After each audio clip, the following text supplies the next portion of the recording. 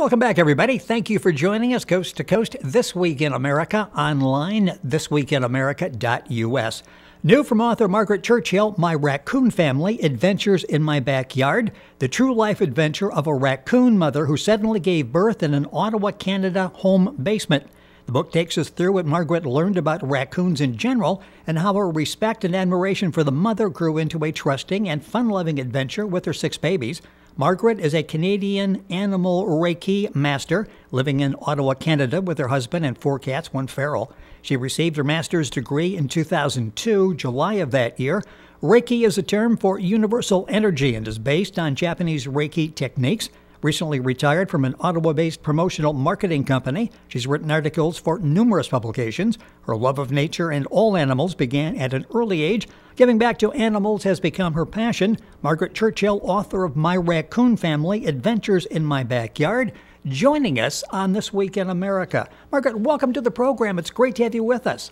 Thank you very much, Rick. Good afternoon. I love this book. What a charming book. It's very well illustrated. We'll give you information on where to get the book as we go through the program. This basically is a true story, as I say, and it started with a trip to the compost bin. That's correct. That's correct. I was throwing out some scraps, and as soon as I opened the lid, there was a little face looking back at me. And I was quite shocked, as you can imagine. So I turned the bin over on its side. I said, "What are you doing in there?" And this mother raccoon came out of the bin, and it was very close to our cat door. So she made her way through the cat door and went directly into our basement. So you can imagine we were just a little stunned and like, "Oh, no, no, no, you're not supposed to be there." And we went to chase her out. Well, it's interesting because when you put up some chicken wire, your husband puts up some chicken wire. It's Yes. quiet there for a while, and you're thinking she's probably left, and then you realize, no, she's still with us. She's still with us, and she did actually come back. We did after you had put up the chicken wire, she did come back, and raccoons are quite strong, as you can imagine. So she had pulled apart the chicken wire and crawled right through. And at that point, she changed her location, and she ended up in the furnace room. And we have a fake wall on the other side of the furnace room. And she crawled in there and then was very quiet. And we had thought she had left until the next day when we were in the living room and we heard some chirping through the floor. And we thought, oh my goodness, what are we going to do? Yeah. Yeah, and you heard a lot of chirping, so you knew that something was up. You know, it's interesting. Situations like this sometimes don't end out well, and you ended up providing a loving home for the raccoon and for her babies. Talk about the decision, and with your background, I'm sure this was the only decision for you. We need to respect what you just went through and the babies. Exactly.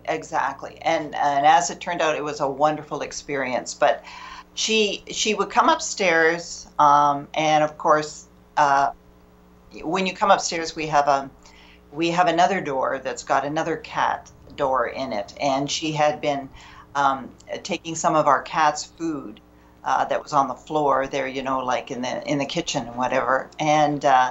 So I decided, nope, she should have her own food. So I bought some kitten kibble and brought it down to her. And she always had water. And it got to a point that she was like a dog, because she would come up to us in the early morning looking for food. And I'd say, "Okay, Mom, I got your food. Come on, let's go downstairs." And she would run down ahead of me and keep looking back at me to make sure I was coming. And then when we got into the basement, we have 2 sofas that are on sort of kitty corner to each other. And she would hide behind the sofa until I put the food down, and then she would come out and eat. And then so I just started talking to her. And we developed an incredible bond. It was just amazing. So yeah, it's fascinating as I'm reading My Raccoon Family, Adventures in My Backyard by Margaret Churchill, our guest on the program.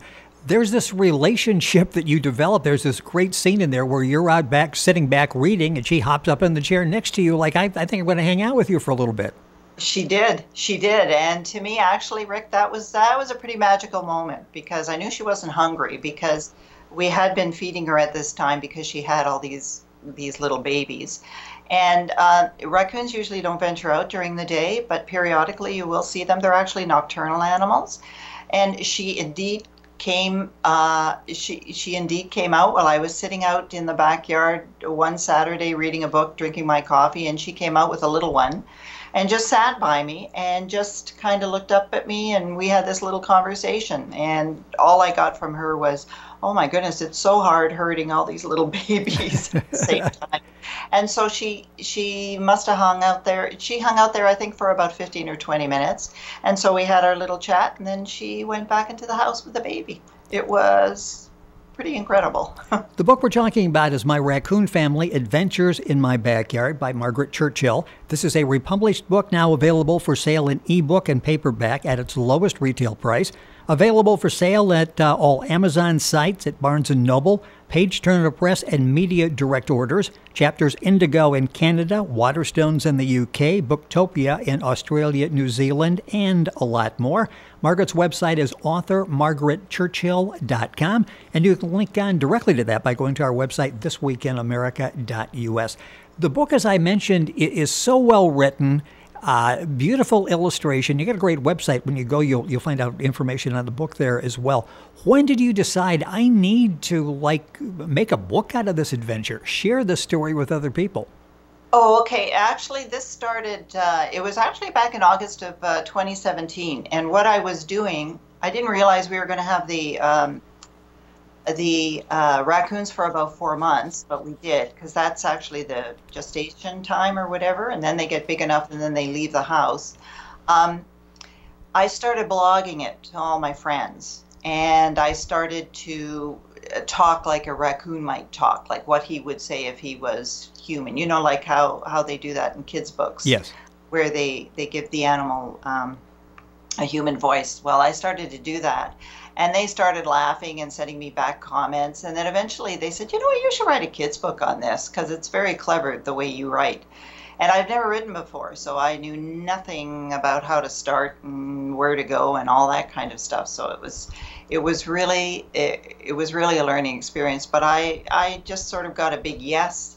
I think kids out there need to learn about this. And so that was my intention, is to teach the young kids how to deal with wild animals when you see them. They're not puppies, they're not kittens. You can't go up and, give them a hug or anything like that, because they're wild animals, and we tend to forget that sometimes. Yet they're so cute and adorable. You think, okay, this is a pet, and as you point out, that really isn't a pet, and you need to give them space. How difficult was that in the beginning for you to understand we need to give them space? I mean, they're just tiny little animals, and at that point, it'd be, I would think, pretty tempting to go up and to try to get close to them. Oh, yes, it would be. It would be. But the babies are quite small when they're born, and they didn't actually really come out behind the wall until they were getting a little bigger. So we really kind of saw them probably maybe after 2 months or whatever, when they came out, 2 to 3 months probably. We developed a routine, which was really kind of surprising, because these were the best babies in the world. I just couldn't believe it. They would sleep during the day, and then at night they would get hungry, and of course that's when Mom would come up to visit and say, I need some more food, kind of thing, and then she'd eat and go back and then look after them. So after a while it just became routine. We knew when they were sleeping, we knew when they were awake, we knew when they wanted to be fed, and I just kind of worked around their schedule that way. Always being sure to keep my distance, but talk to them nonstop, because they would get used to your voice and get used to you, and vice versa. A sad part of the book for me comes on June 1st when they move out. And I know you saw this coming. Probably in the beginning you're thinking, I wonder how long they're going to be here, that I'm sure there was this period of attachment because they were with you for quite some time. Moved out on June the 1st. The last meeting was later in the month, but they still come back from time to time. They still come and check in? They do, absolutely. Well, actually, less so now. But there was a small little baby there that I believe was a female. Apparently, you can't tell. I did check on this, but she seemed to be a little different than the rest. So I just assumed that maybe she was probably a female. She wasn't. The others I found, the babies, they'd love to play with each other, you know, hide behind pillows and play hide and seek and topple each other. But she seemed to be a little bit off on her own. Now she came back when she got quite big, actually, and she came back in January and February of this year. Now at that time, we had moved their feeding out into the garage. We have a thing called a breezeway, which kind of connects. It's kind of a hallway between the house and the garage, yes. And that's where she came. So she would come back the odd time, and the reason I knew it was her, you tend to get when the animals stay with you for as long as they do, you tend to recognize them. So if they would come around, I would know if, oh yeah, that was one of ours, or no, that's a different one, which we did have one on occasion who was quite different. So we knew, oh, okay, she or that one doesn't really recognize us.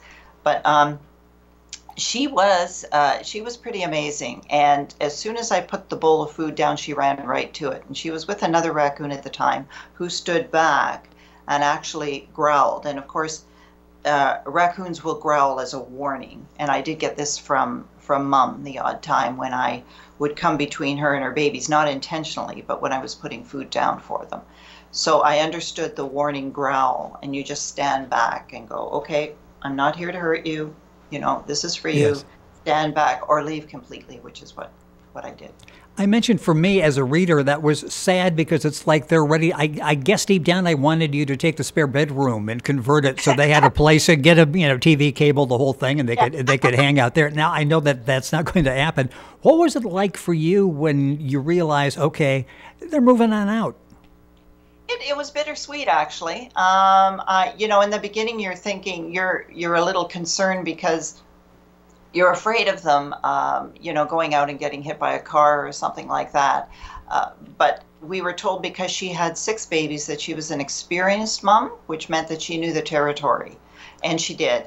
And raccoons, I learned, have up to 5 dens, so they have other homes that they go to. It's not necessarily your home, but it was very bittersweet for me. I'll be honest, Rick, I did miss them. It was nice to have them around. They were just a hoot. It was so much fun. What was this experience like for you and the family? And your cats even adapted to the to having some visitors there. What was this like for you?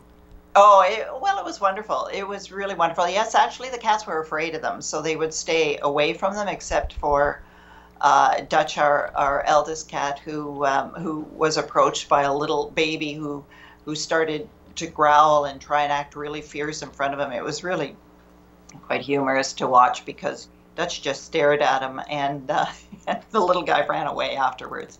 But actually, it was really kind of interesting to watch how they interacted with each other, because the raccoons really just ignored them. They knew they were there. They didn't feel threatened at all. And some people I know in the past have believed that raccoons will attack cats. We never found that at all. I think our cats were very mindful of them and would keep their distance. The book we're talking about is My Raccoon Family, Adventures in My Backyard by Margaret Churchill. Her website is authormargaretchurchill.com. The book's available at Page Turner Press and Media. The website is pageturner.us. I'll go through the whole list of where the book's available here shortly. I mentioned I really like the book. I have a feeling seniors, not quite your target audience for this. No. This is designed for younger kids, and they'll really learn something from this. They get a very touching story and a lesson in the importance of this animal-human bond, won't they? Yes, that's actually my intention, Rick. It's unfortunate, but a lot of people who don't understand animals become very fearful of them, and they tend to, call the pest control or someone to relocate them. And actually, if you relocate a wild animal, that can be very damaging to them, because even though you think you're doing a good thing by like maybe putting them in a park or a forest, that's not their home. They've developed a sense of the area of where they are, or where they were actually, and to take them out of that can be very detrimental to them. And they try and find their way back home to their original place, and usually that's where they can, get into trouble. Yes. Well, I meant, yeah, so go yeah, ahead. I was just going to say, I mentioned that situations like this can end up with disastrous results, and they didn't because you understood that. And that's an important message you just said to people that, Right. you call and you take them off and you think maybe you're doing the right thing and you really haven't. So you should talk to an expert before you get involved in that. Absolutely. And the best experts I found were the wildlife centers. So to your listeners, I would suggest you call a wildlife center if you happen to have a wild animal on your property and you don't know what to do, because they are just a wealth of information, as I found with the Ottawa Wildlife Center here. A couple minutes left in the program. I mentioned in the beginning the love of nature, animals began for you at an early age. When and why did you get this fascination with animals? I'm not sure exactly. I think it could have started when I was just a baby. My grandfather up at our cottage, we have a cottage on an island, so that was kind of nice. And he introduced a crow to us, a crow that he said had fallen out of a tree. And so this crow would follow us everywhere. And so I was, as a child, I was just fascinated with this crow. And so today I have a love of crows as well, because I could learn so much from this crow, talk to him, that sort of thing. But I think it started at a very, very early age for me. And I've always found them extremely inspiring. I find them awesome, quite honestly. And so I'm very, very drawn to them, very, very drawn to animals because of that. I think we can learn a lot. Well, we can, and that comes across in the book. The book we're talking about, once again, My Raccoon Family, Adventures in My Backyard by Margaret Churchill. A charming book, beautifully illustrated, beautifully written. This is a republished book, now available for sale in eBay and paperback at its lowest retail price. Available for sale at all Amazon sites, Barnes & Noble, Page Turner Press, and Media Direct Orders. Chapters Indigo in Canada, Waterstones in the UK, Booktopia in Australia, New Zealand, and a lot more. Information at Margaret's website, which is authormargaretchurchill.com. And you can link on directly to Margaret's website by going to our website, thisweekinamerica.us. Mention Page Turner, that the book is available at their website as well. Talk about your experience with them in getting this book, getting it together, getting it published, and looking as great as it does. Absolutely incredible. I have so much respect for this company, and I'm just thrilled with their professionalism and what they produced. When I decided I wanted to do an illustration, I thought it was going to be a little expensive for me, so I tried to look locally for an illustrator to do it, and had no luck there. So they came back to me and said, "Look, we'll give you a break. We'll do it for half the price." And I said, "Absolutely, go ahead." And I am just thrilled with what they've produced. Their illustrations are perfect. They were exactly what I was looking for. So I have so many compliments to give Page Finder. They are professional. They look after you in so many ways, but they keep in touch with you at all times. So even when they were doing the website, for instance, if they said it was going to be up in a week, and if they needed a few more days, they would call you just to give you an update. They are always looking out for your best interests, and I've been thrilled. I can honestly tell you, I've talked to a couple of people who have Canadian publishers do their books, and they've been extremely disappointed. A lack of professionalism, lack of motivation on their part. But Page Turner has been absolutely amazing. I can't say enough about the company. I'm just thrilled. Well, and the end result is a beautiful book, a great website as well. I mentioned that before. So often you go and it's jumbled and you really can't find anything. It's laid out. It's very attractive. I'm not the sharpest when it comes to technology, and I can understand it and appreciate it. It's very impressive. The book, once again, is My Raccoon Family, Adventures in My Backyard by Margaret Churchill. Her website, authormargaretchurchill.com. You'll find it at pageturner.us.com as well. Link on directly to our website, thisweekinamerica.us. Margaret, it was fun having a chance to read the book and having the opportunity to let you share it with the viewers and listeners to today's program. Thank you for being with us. My pleasure, Rick. Thank you so much. I really appreciate this. You're welcome. You're listening to This Week in America. You'll find us online at thisweekinamerica.us.